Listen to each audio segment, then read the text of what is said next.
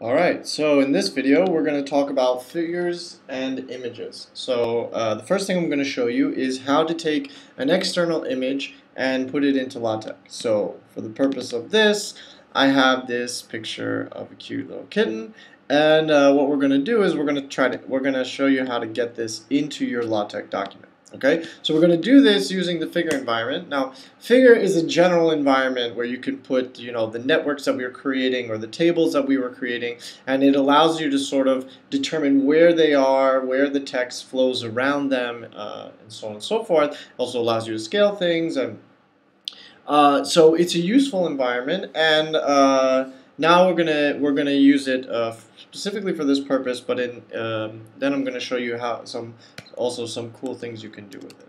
Okay, so let's just start by first making sure everything's centered. So within the figure environment, you don't have to do begin center, end center again. You can just use the command /centering to get your thing centered. Okay, and so we want to put the picture of this kitten into my tech file. Okay, so include graphics, and okay, so include graphics. Now the name of the document is kitten.jpg. Okay, and so as you may expect, if I just try to do this, we're going to have a problem, kitten.jpg not found. Okay, so the way to do this is I say to myself, my tutorial 12 is saved into this untitled folder. Okay, so it's down here, tutorial 12.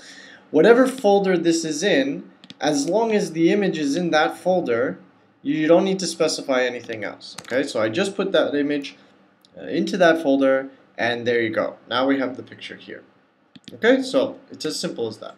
Now, if I want, okay, maybe I want to use, maybe I want to change the width of change the size of this picture. Okay, so it's very simple. You just use the options. So again, usually options are in these square brackets. I don't expect anybody to know this intuitively, but just to give you an idea, when you start to look up these things online, you say, how can I adjust the size of my picture? You'll look at the code that they provide you, the example, and you'll understand, okay, this must be an option where I'm changing the width, I'm changing the size of the picture, I'm scaling it. Okay, so now we have it scaled. Okay, for continuing from here, you're going to be needing these two packages. Okay, so what I suggest is, in the past few videos, we used the TX package, the Xcolor package. What I suggest is that you just, every time you use a new package, you sort of create a template, right? Save a file, and always, keep the same packages in that file, because that way you'll never be missing anything, given that you know how to do certain things with certain packages. You should always just put the packages in. Usually there won't be a conflict. If there is a conflict, you'll figure it out. You can just delete package by package.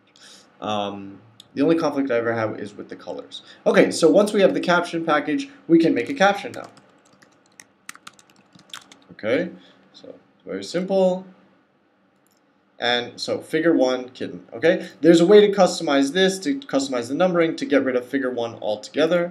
I'll leave you to discover how to do that on your own.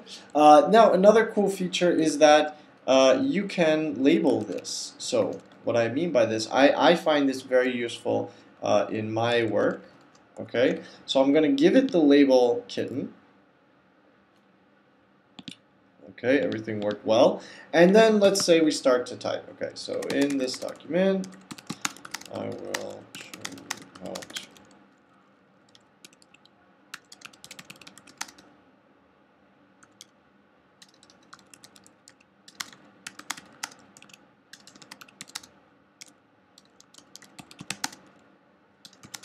see, for example, figure.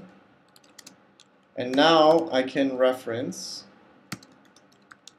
based on the label. So I give it the label kitten, and now I can reference this, right? So if I make another, let's call this kitten 2, right? So I mean, because in large documents like the papers that I write, I'll have many figures and I'll be referencing all these figures. But the issue is, as soon as when you see this, you just compile again. It takes twice. If the figure comes before, it has some sort of memory, and you have to, when you compile the second time, it'll work. But if you have so back to what I was saying, if you have many figures, if you add another one, the numbering will change. So unless you label and reference in this way, you risk the threat of completely having to go through an entire 60-page document and make sure that all the references you made to figure 1 are now made to figure 2 instead. Okay, so this will save you a lot of time and a lot of energy this way.